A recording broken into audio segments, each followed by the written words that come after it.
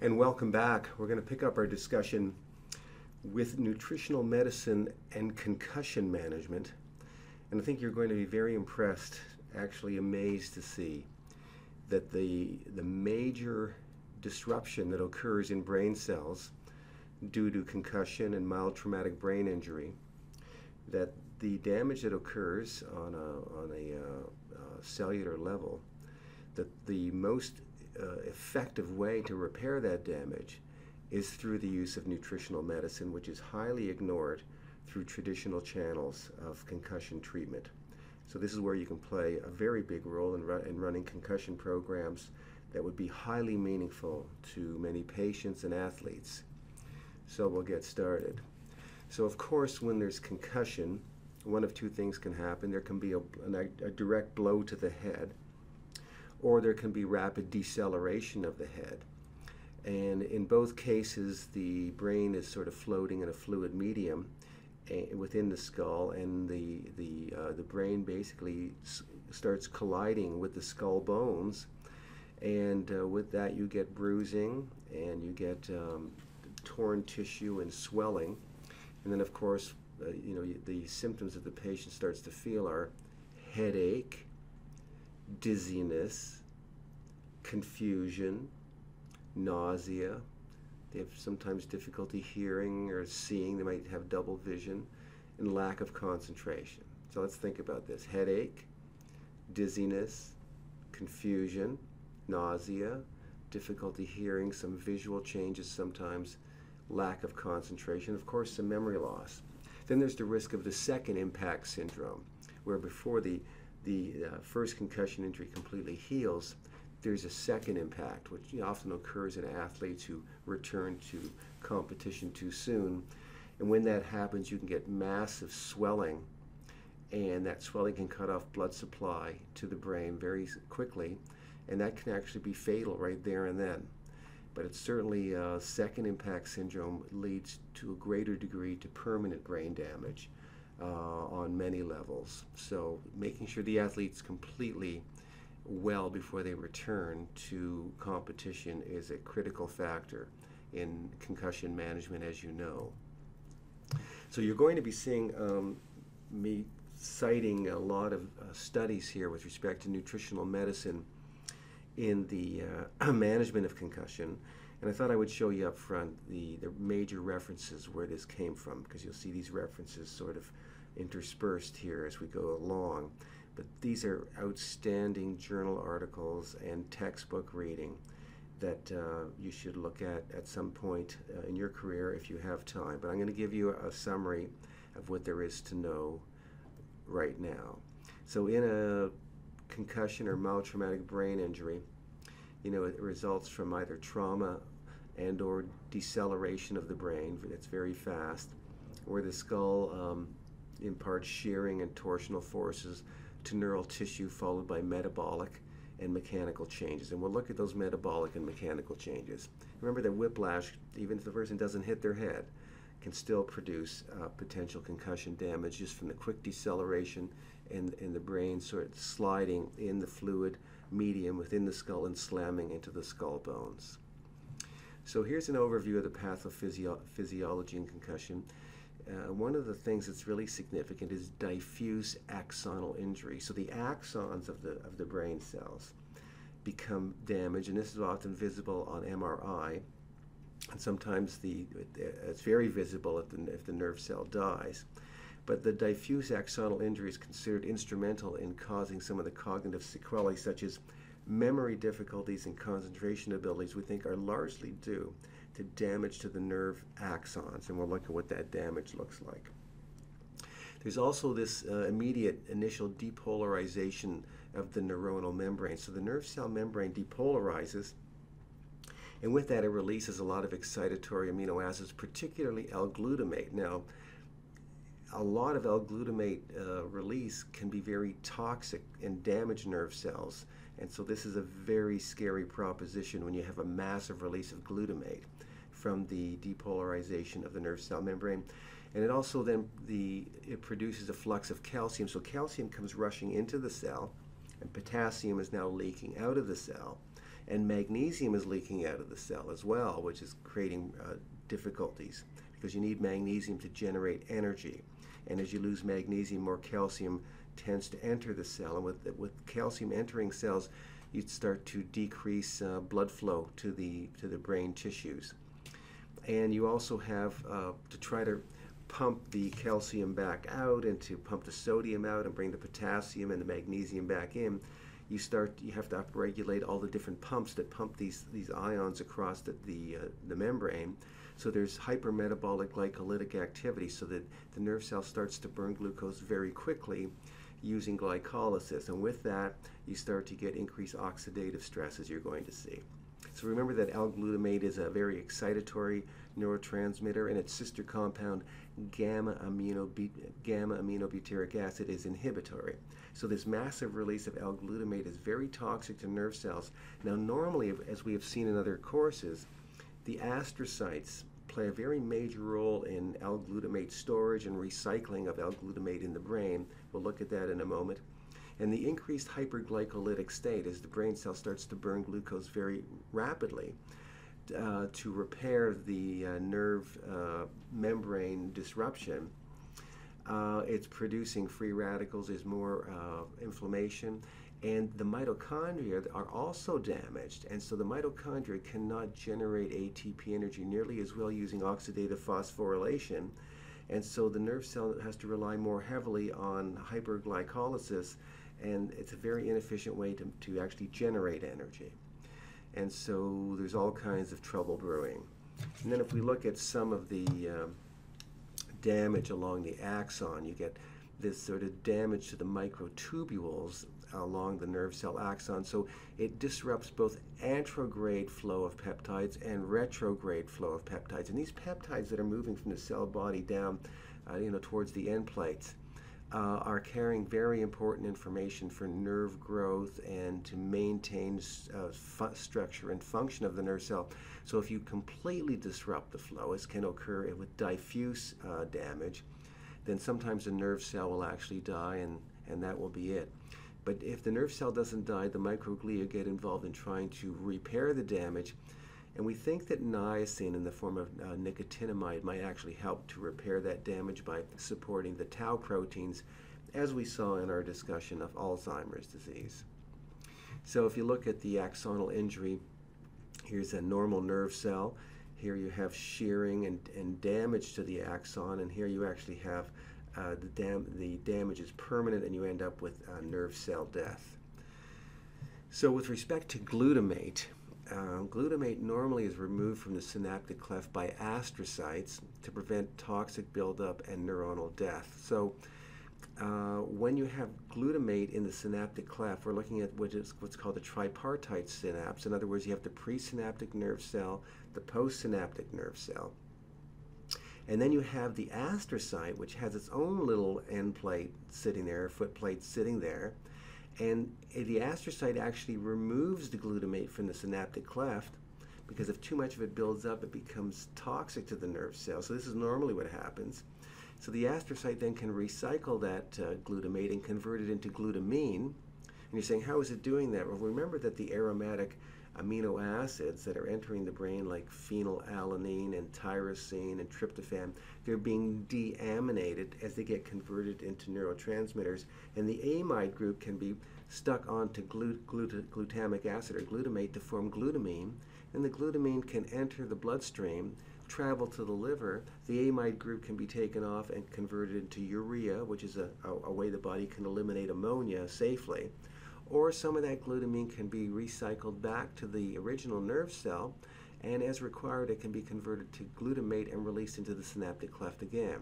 So the astrocyte is sort of this trafficking controller of glutamate and its recycling, and some of that glutamate can be used to form glutathione in the brain, because you need glutamic acid and glycine and cysteine to make that very important antioxidant and detoxification agent known as glutathione. So the astrocyte's playing this very important role in cycling this. In a concussion injury, you're getting massive release of glutamate, which is causing damage. What you want to try to do is help the astrocyte clear up that damage before it becomes too significant, there are nutrients that can help do that. And then you have, as I said, vasoconstriction. So this influx of calcium across membranes throughout the brain where the damage is will cause vasoconstriction. You'll reduce blood flow to the brain, and also with that you'll decrease glucose delivery. So you get, over time, not immediately, over a few days, you get resultant metabolic depression. The brain energy demand is not being met adequately, and this lasts for a number of days. And you want to try to reverse that if you can, using certain nutrients. And so this, of course, all renders the nerve tissue more susceptible to further injury. So sort of this broad strokes view again, you have initial disruption of the neural filaments and the microtubules that provide a framework for axonal transport. This compromises anterograde and retrograde transport of molecular proteins to and from the cell body, so we saw that. You also get proteolysis, so whenever there's damage to cells, some of the proteins actually get broken down. And some of these proteins are enzymes, some of these are structural proteins that support the microtubules. So you have protein damage, which then is going to interfere with normal function. And you have the neural membrane disruption and inflammation occurring as arachidonic acid gets sort of released from the nerve cell membrane. It forms prostaglandin series 2 mediated inflammatory chemicals. You want to try to suppress that. And the ionic shifts and the increase in intracellular glutamate and calcium causes toxicity due to glutamate and, of course, vasoconstriction. If there's severe damage to the nerve cell and it can't be repaired, then it can lead to caspase-mediated apoptosis. That means the nerve cell will actually undergo programmed cell death. And of course, the inflammatory cascades also contribute to further brain cell dysfunction. But let's look at caspase-mediated programmed cell death. So when there's significant damage to cells, sometimes these caspase enzymes, here's caspase 9 and caspase 8, and there's other ones that can actually induce apoptosis, and they typically do it by removing cytochrome C from the mitochondria. And when you do that, the mitochondria can't generate energy very well. It undergoes fragmentation, and then the whole mitochondria shuts down. Now the cell can't produce energy, and so it dies. And of course, the two major glucose metabolism alterations include hyperglycolysis, because the mitochondria are not working that well, and you need ATP energy to start repairing the damage that's occurred, and so this has to occur using hyperglycolysis as the main ATP energy source, or as a greater source of ATP energy. With that, you get oxidative dysfunction and more free radicals being generated, which contribute to further damage to the nerve cell. And you have mitochondrial injury as a result of concussion and mild traumatic brain injury. With that, you're going to decrease ATP synthesis, and some of the electrons are going to leak out of the mitochondrial membrane into the cytosol, going to interact with oxygen to form reactive oxygen species, and now you really crank up oxidative stress. So you're having more oxidative stress and decreased ATP energy production, which you need in order to repair all the damage, and you're having less.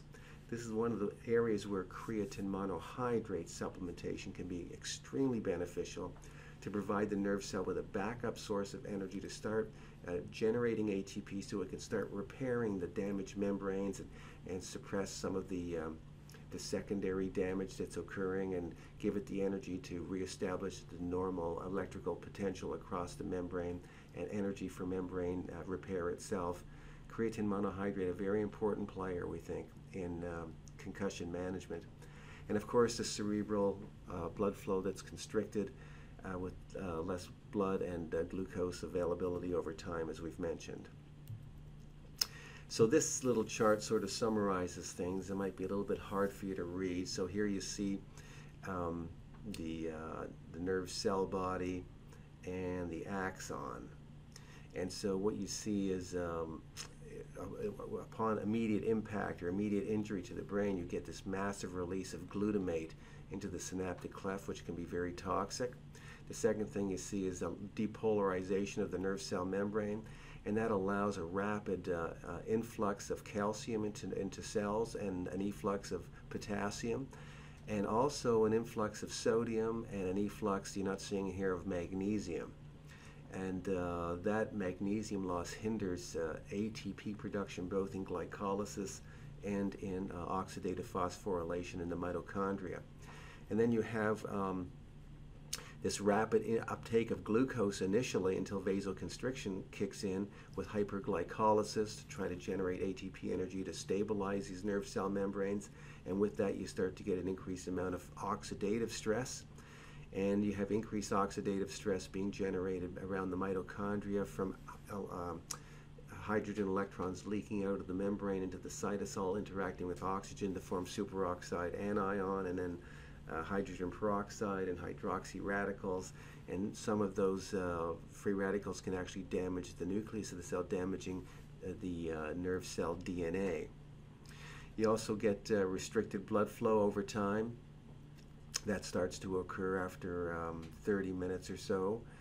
And as well, you have the damage to the axons here, but the damage to the microtubules, and hopefully that can be repaired. Nicotinamide may help with that, creatine may help with that, if the nerve cell hasn't undergone apoptosis because the damage was irreparable. So the goals of supplementation in concussion and mild traumatic brain injury and in post-concussion syndrome is sort of multifaceted. There's a lot of things that nutritional medicine can do to help repair and reverse the damage that we just saw. So certain nutrients can help to decrease inflammation. Other ones can help to increase ATP energy and reverse mitochondrial dysfunction, which is critical. Other nutrients are required. There's no option. They're required to repair the plasma membrane so it stops leaking and allows the normal synthesis of the phospholipids to make up the plasma membrane, like phosphatidylcholine. And then once you have phosphatidylcholine, you can also make acetylcholine, which is a memory chemical to help with memory restoration. You also want to increase and support other neurotransmitters, not only acetylcholine, but also dopamine, serotonin, norepinephrine, so you get the proper balance of neurotransmitters. And you need to get some antioxidants in there to mop up the free radical damage that's going on and decrease the damage from L-glutamate. And we think huperzine A has shown tremendous promise here, as has creatine. And you want to improve cerebral blood flow so you get more oxygen and glucose flowing to the nerve cell. You don't want that to be constricted for any lengthy period. And you want to try to, if you can, stabilize and repair the microtubules so the axonal transport of key peptides can resume in normal fashion and help to reverse some of the important symptoms associated with diffuse axonal injury. So we'll look at these, each of these in some detail, but this is sort of a high-level overview of how nutritional medicine factors into this. So I thought I'd get you excited about it before I showed you the details. But to reduce inflammation, the way that gets done is with omega-3 fats, because they produce anti-inflammatory prostaglandin series 3. And there's some experimental evidence to show the value of curcumin as well, decreasing prostaglandin series 2 and also other inflammatory cytokines, and nuclear factor kappa beta, which is a key transcription factor that upregulates the release of many inflammatory cytokines by these cells. To increase ATP synthesis and reverse mitochondrial dysfunction, the evidence is very strong to support the use of creatine monohydrate, coenzyme Q10, and alpha-lipoic acid. This is really how you make that happen. There are no drugs that can do this. Repairing the nerve cell membrane, phospholipids, there are no drugs that can do this. You need choline, and you need choline especially, as you'll see, in the form of CDP choline, and then also phosphatidylserine, and then additional DHA is helpful. And you need folic acid and B12 because you're going to need to form SAMe, so you can convert phosphatidylethylalamine into phosphatidylcholine, as we've seen in other courses. A very important brain phospholipid is phosphatidylcholine. You need to make that, and you need to make it quickly to repair that brain membrane damage, which is causing all the leaking to occur. And you want to increase brain neurotransmitters. So how do you do that? Well, CDP-choline can increase acetylcholine and dopamine and serotonin and norepinephrine to some degree. And I like supporting CDP-choline with additional choline, as we've talked about before. And other nutrients can help to also support acetylcholine concentrations like phosphatidylserine, bacopamonieri, huperzine A. We talked about this in the Alzheimer's program. And vitamin D as well, which upregulates the genes for synthesis of some of these neurotransmitters. You want to make sure that vitamin D blood levels are in the ideal range. And in terms of suppressing oxidative reactive oxygen species and free radical damage and damage from L-glutamate, studies show that vitamin E and vitamin C can be helpful. Bacopamonieri, a very important brain antioxidant. And creatine, showing promise in Huntington's disease, in decreasing damage from L-glutamate and also acting as a brain antioxidant. And huperzine A, not only supporting acetylcholine levels, but also prevents damage from L-glutamate according to published data. And to improve cerebral blood flow, we see we're back to omega-3 fats, and to stabilize microtubules, the consideration of nicotinamide, as we saw in the Alzheimer's studies. So if we just go back, you'll see that many of these nutrients are multimodal. We see omega-3 fats doing a number of different things. We see creatine monohydrate doing a number of different things. CDP-choline does a number of different things. You know, so some of these repeat in the different sections. Bacopamonieri repeating from one section to the next because they're multimodal.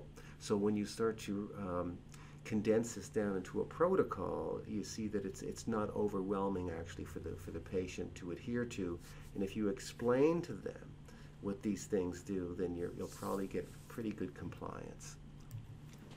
So before we look at some of the oral nutrients, I wanted to bring to your attention this multimodal effects of magnesium, studies that have used magnesium IV. This is something that's relatively new. So we know that intracellular magnesium levels get depleted right after a traumatic brain injury, and they remain low for 4 days. So a lot of magnesium leaks out. When we have that magnesium leaking out, you start to get neurological deficits.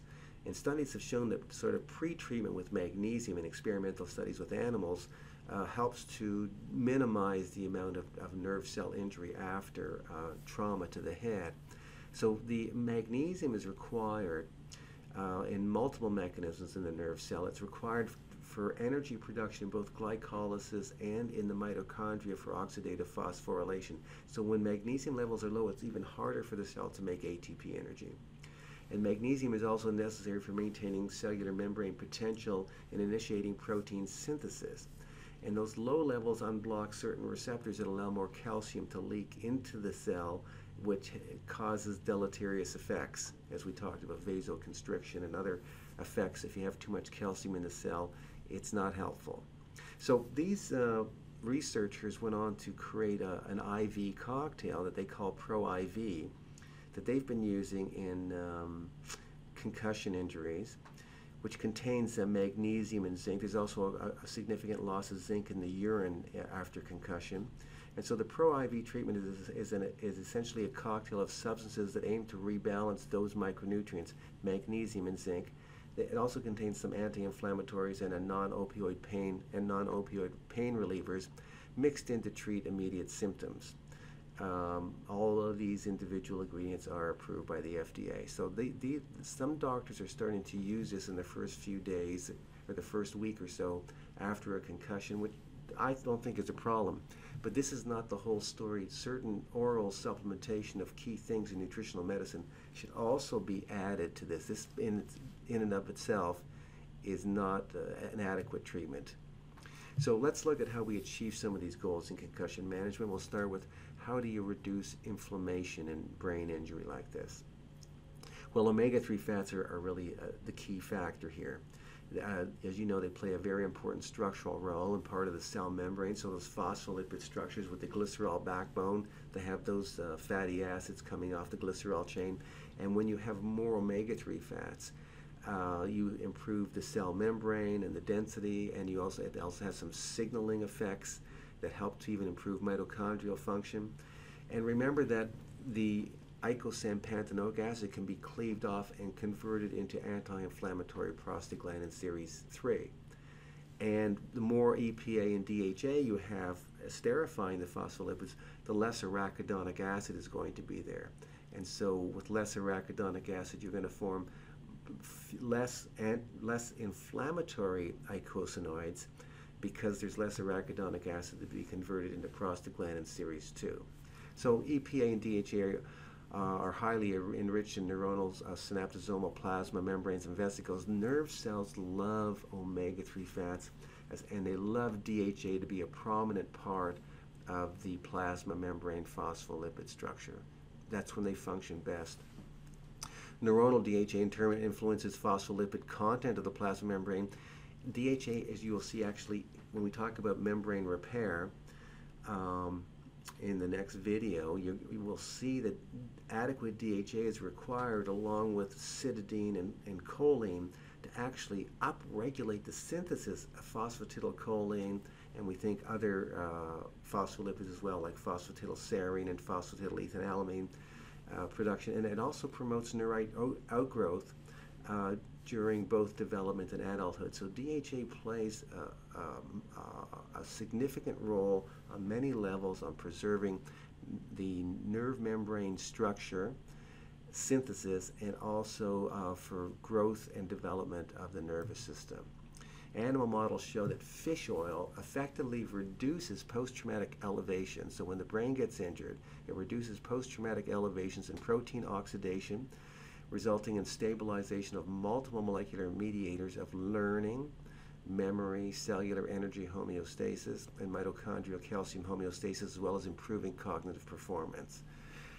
DHA has also provided neuroprotection in experimental models of both focal and diffuse traumatic brain injury. Studies in other models of neurologic injury have revealed a variety of potential mechanisms of neuroprotection, in addition to DHA and EPA's well-established anti-inflammatory properties. So we know that EPA particularly reduces inflammation. And some studies have shown, these are animal studies now, that providing DHA prior to a brain injury reduces the extent of the injury to the brain when the trauma occurs. This has, we think, application for a lot of athletes who are playing different collision sports. But it probably has application for all of us, just in case you get into a motor vehicle accident, or you fall off your bicycle or something. I think that we should all be cognizant of increasing our DHA intake and having that optimal at all times. So this takes us to a discussion about curcumin, because curcumin also has some important anti-inflammatory properties. These are only animal studies that we have so far. Curcumin is a highly lipophilic molecule, so it's sort of fat soluble. It crosses the blood-brain barrier. Not everything does, enabling it to exert its multitude of different established neuroprotective effects. So in animal models show that curcumin supplementation results in significant reduction of neuroinflammation via the inhibition of pro-inflammatory molecules, interleukin-1b and nuclear factor kappa beta. So if you can suppress nuclear factor kappa beta, that stops the nuclear factor kappa beta from translocating to the nucleus and upregulating genes that produce a lot of inflammatory cytokines. So that's an important finding, actually, that you can suppress interleukin-1b and nuclear factor kappa beta. And more importantly, the reduced neuroinflammatory response mitigated post-traumatic reactive astrogliosis and prevented upregulation of water channel aquaporin 4. This generally then all factored in reduces cellular edema. So some studies show that curcumin provided prophylactically, just like in the DHA studies, may reduce the extent of brain damage in traumatic brain injury models. So it seems like a very cruel thing to be doing to animals, to load them up with DHA or with curcumin and then give them some kind of trauma to the head and then see what happens. But that's how the studies are done. Animal studies demonstrate that curcumin is capable of significantly reducing post-traumatic elevations in lipid peroxidation and protein oxidation, as well as disturbances in plasma membrane turnover and phospholipid metabolism. So it seems to have many stabilizing effects, not only as an anti-inflammatory, but stopping peroxidation as an antioxidant as well. Additionally, it has prevented reductions in proteins important for learning, memory, synaptic transmission, and promoted cellular energy homeostasis. Post-traumatic administration of curcumin, so after the fact, it's also improved injury-associated behavioral impairment, thereby suggesting that curcumin-induced normalization of multiple molecular systems may help preserve neuronal structure and function during the post-injury period. So it's a supplement to consider, although it's really only been used experimentally to this point. The next supplement of consideration is a very important one. So if now you want to try to increase ATP production so you can get those pumps reestablished and pump out the ions that are being influxed into the cell, and bring back the ones that are in the extracellular space so they can normalize the sodium-potassium balance and the magnesium and potassium balance. And so you need ATP to do that, and also to generate energy to repair all the internal cellular damage that's occurred. This is where creatine plays a big role. So mild traumatic brain injury reduces brain creatine. So the injury itself reduces creatine, probably because the creatine gets used up very quickly to try to generate ATP, and phosphocreatine levels in rodent models, suggesting that results in impairments in the maintenance of cellular energy may play a role in the evolution of secondary brain injury. So creatine is used to enhance ATP production. In the central nervous system, maintenance of cellular ATP levels is necessary for proper development and provides the cellular energy required to maintain the various cellular processes necessary for proper neuronal structure and function, including the maintenance of neuronal membrane potential, ion gradients, underlying signal propagation, and intracellular calcium homeostasis, neurotransmission, intracellular and intercellular signal transduction, and neuritic transport. More recent evidence also suggests that creatine may serve as a neuronal co-transmitter, augmenting postsynaptic GABA signal transduction. So studies of patients with CNS creatine deficiency, so when you look at patients that have a deficiency of creatine in the central nervous system, or when you produce mouse models where you cause ablation of creatine kinase so they can't make creatine phosphate, it's demonstrated significant neurological impairment in the absence of proper creatine and phosphocreatine or creatine kinase function, thus highlighting its functional importance. So creatine is a necessary molecule for nerve cells and brain cells to have, because it participates in all of these things that we're talking about, not just ATP energy, but signaling and ion gradients and nerve transmission and neuritic transport. And when the nerve cell becomes depleted of creatine, then it becomes very dysfunctional. And after a brain injury like this, there is a significant drop-off in creatine and in phosphocreatine. And if you can get that creatine back in, some good things start to happen, as you will see.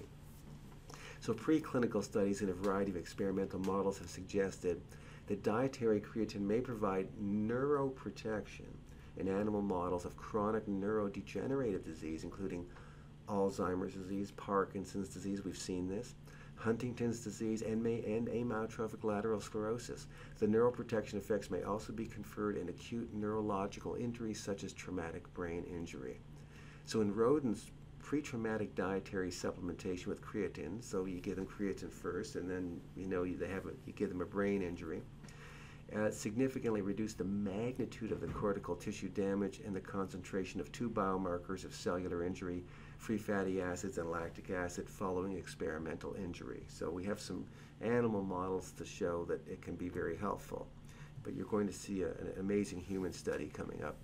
It was further elucidated that creatine-mediated neuroprotection is in part mediated by the maintenance of cellular ATP levels, so it helps to bring those ATP levels back up, and improvements in mitochondrial bioenergetics. So it helps kick that mitochondria back into gear so it can function more effectively, produce its own energy, and also helping to repair the mitochondrial membrane potential, and reductions in mitochondrial permeability, so hydrogens are not leaking out of the mitochondria, forming free radicals, and you're decreasing reactive oxygen species, and you're balancing calcium levels. In humans, studies utilizing nuclear magnetic spectroscopy have demonstrated that creatine supplementation does indeed increase cerebral creatine and phosphocreatine stores. So when you give humans more creatine in the form of creatine monohydrate, it crosses the blood-brain barrier, gets into the nerve cells, and it increases the creatine phosphate in the brain. And several studies have suggested that creatine supplementation may also reduce oxidative DNA damage. So we're seeing creatine having even an antioxidant effect and helping to decrease glutamate levels in Huntington disease patients. So it may work with the astrocyte to help clear the extra glutamate from the synaptic cleft. Another study highlighted that creatine supplementation marginally improved indices of mood and reduced the need for increased dopaminergic therapy in patients with Parkinson's disease. So we saw that in the Parkinson's story, where creatine, a couple of preliminary studies have been helpful in Parkinson's management. Together, these data suggest that dietary creatine supplementation may effectively increase CNS creatine, phosphocreatine stores, and may modulate human neurological diseases. So I think in almost any neurodegenerative diseases, creatine is something that should be applied, usually 5,000 milligrams twice a day or 5 grams twice a day. That's 2 teaspoons a day mixed into some juice. Now here's the study of tremendous importance. This is a human pediatric study. So these are children who've had a brain injury. Preliminary results obtained in a pediatric population have suggested that post-traumatic oral creatine administration at a dose of 0.4 grams per kilogram of body weight, given within 4 hours of traumatic brain injury and then daily thereafter, may improve both acute and long-term outcomes. So in the acute phase, post-traumatic creatine administration seemed to reduce duration of the post-traumatic amnesia, length of time spent in the intensive care unit, and duration of intubation. At 3 and 6 months post-injury, subjects in the creatine treatment group, so they went on an ongoing basis, they kept taking creatine, demonstrated improvement in indices of self-care, communication abilities, locomotion, sociability, personality or behavior and cognitive function when compared to untreated controls. Just remarkable. It's remarkable because this isn't being used across the board when people have concussions, including children. Further analysis of the same population revealed that patients in the creatine treatment group were less likely to experience headaches, dizziness, and fatigue over the 6-month follow-up period.